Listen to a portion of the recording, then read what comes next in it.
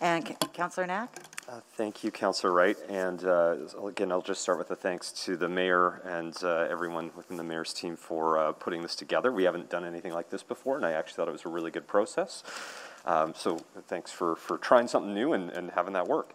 Won't touch much on the reductions other than I think the reductions that have been identified are logical. They're a really good way of identifying the fact that we're in a tight budget, and I think they were good things to highlight. A few quick comments on some of the items in the omnibus. The affordable housing investments, as everyone has already said, they're critical. I don't need to, talked about it for a decade. We got to do it. And I'll say the exact same thing about climate action. I don't need to repeat what has been talked about at this meeting or at any meeting for the last number of years. We just have to do that work. We have no choice at this point. Really appreciate the investment in Chinatown. I think we heard a lot both in the public hearing and really throughout the year about the need to truly commit to Chinatown, and I think that's important. I wanted to echo Councillor Rutherford's comments on 137th Avenue and Henday around unlocking that economic potential. We do need to grow our tax base as well, and that is one way to do it.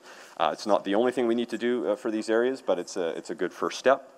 So for me, I really want to focus the rest of my comments on just the transportation element, which, as we all know, are also climate actions.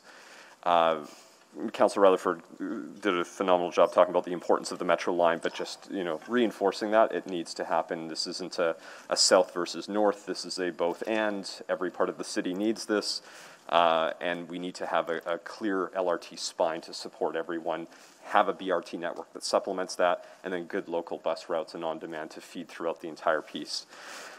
So just one general comment, and I know it's come up before, but worth saying one more time. So I've gone through 2 four-year budget cycles. In the last 2 four-year budget cycles, we invested $2.4 billion in roads. This 4-year budget cycle is $1.8 billion in roads. If we're doing our math, that is $4.2 billion in roads over a 12-year period. That is more investment in roads per year than any other past council for decades gone. And in fact, part of the reason we did that is because previous councils weren't investing the necessary amount they needed to invest in roads to keep up the conditions.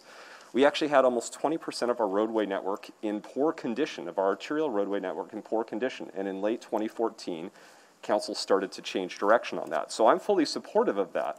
But I share that number to put it in the scope and scale of what we're talking about for these tiny little, now we're finally taking somewhat seriously the need for other transportation options. And so, and I actually don't disagree with one of Councillor Principe's comments earlier. I don't necessarily think everyone in the ward I represent, I don't think there's a majority of people that would actually support this level of investment. But we also have to make decisions as a council that recognizes that we have to provide safe transportation choice for everyone, no matter which way you choose.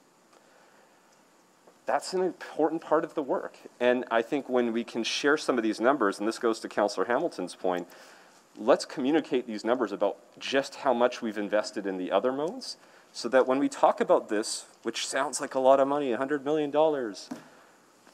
it's a piddly amount compared to what we've just spent over the last 12 years. And it's critical.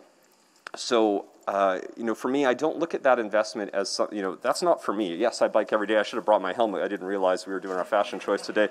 I bike today.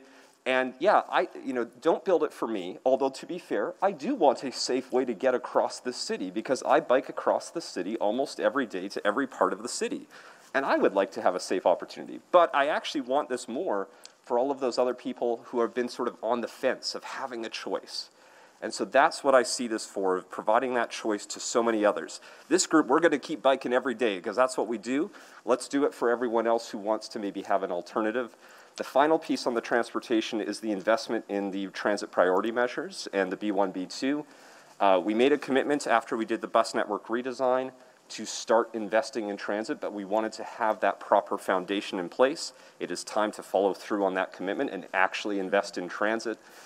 to, again, provide one more alternative, one more choice for people. So it is not one mode of transportation versus the other. It is about just giving people great, safe choices to move across the city. So I'll be supporting this. Thank you very much for the work you did on this. Thank you.